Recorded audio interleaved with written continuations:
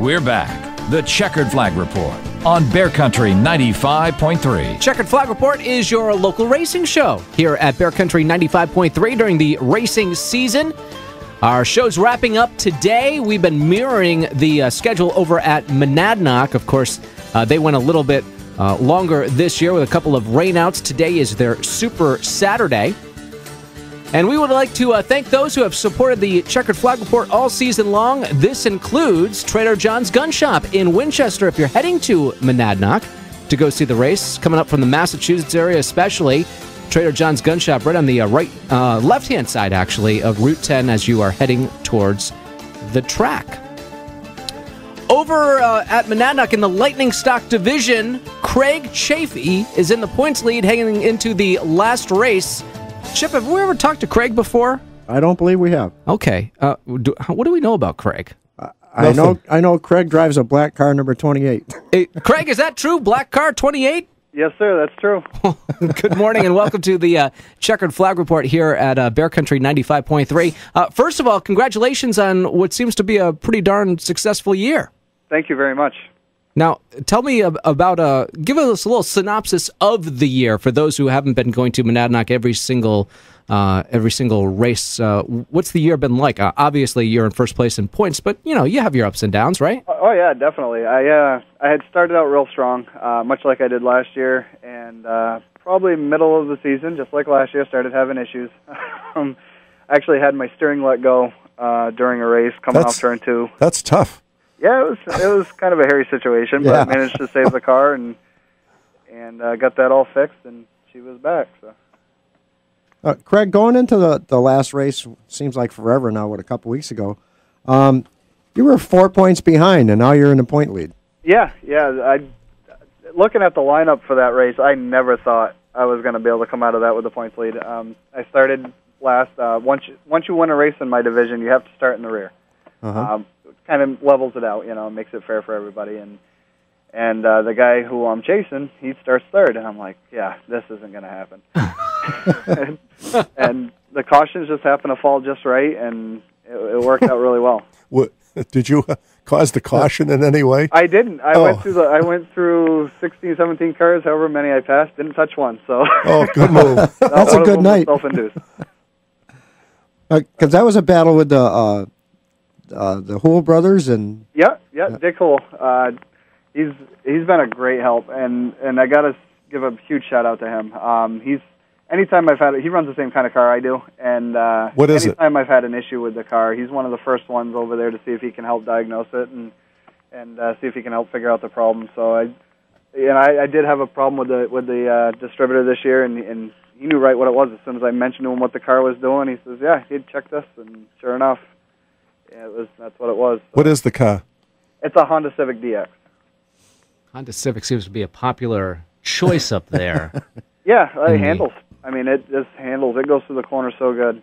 Oh, okay.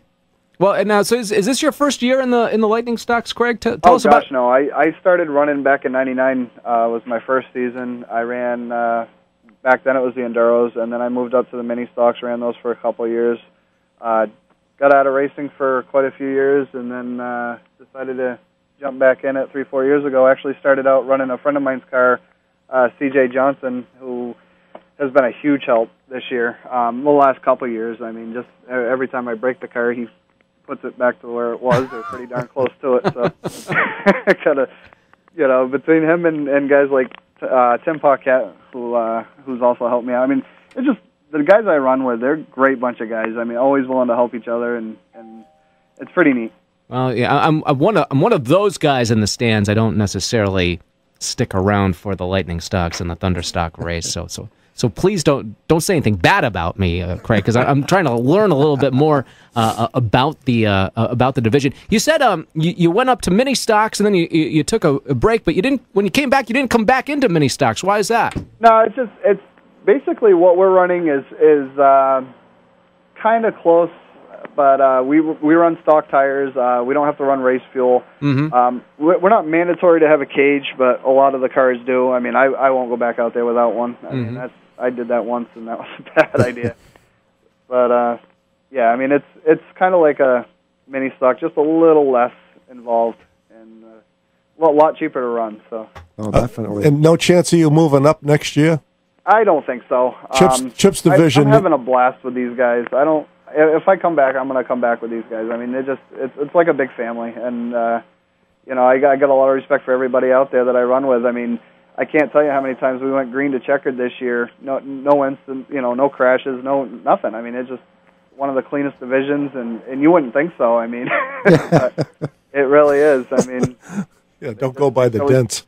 Yeah, right. No, they really show each other a lot of respect out there, and it's a great bunch of guys to run with. So it's too bad a whole bunch of you didn't come up, because some of the other divisions could sure use some cars, and that would really make for some great racing in the full body deal with the big V8s. Yeah, oh yeah, definitely. Well, they actually had quite a big turnaround this year when they opened up the rules a little bit and allowed the old street stocks to come in as Thunder stocks, and that really did bring a lot of cars back because people had the cars kicking around, and so it was really good to see that division start. It's going to take a little while, but it'll start growing to be in a pretty decent-sized field, I think. Well, let's hope so.